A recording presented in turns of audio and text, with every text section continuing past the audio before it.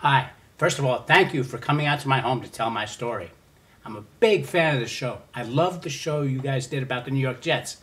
But anyways, I've been a Knicks fan for all of my life, watching for about 35 years now. Unfortunately, I wasn't even old enough to remember our 2 championships.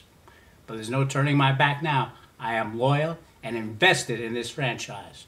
Oh yeah, some terrific guys. I mean, you're talking the likes of Charles Oakley, Allen Houston, Bernard King, Walt Clyde Frazier, and of course, the one and only Patrick Ewing. Hall of Famers couldn't even get it done in New York. It pains me to even think about that. June 8th, 1994, man, Game 6 of the NBA Finals. Knicks win, and they're the champs.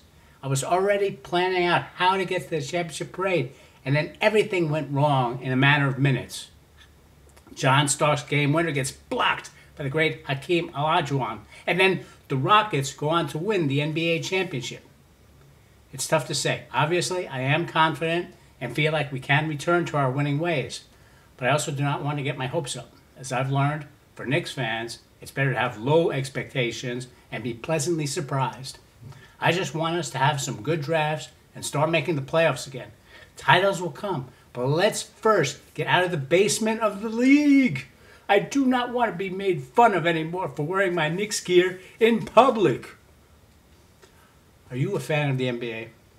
Are you a fan of the New York Knicks? Oh, you are? Well, I am too. And there's only one product that gets me through some of these games, and that's Knickerbocker beer. Knickerbocker beer contains 10% alcohol per can and tastes like sweet victory. Even though that's not what you'll be watching on the court. Knickerbocker beer is American-made and created by a fellow Knicks fan who has felt this pain we all have. It is sold at your local liquor stores for a great price of $10.95 for a 12-pack. Go buy Knickerbocker beer and drink the pain of losing away. After a few of these, you might think we won some of those games. Get it now.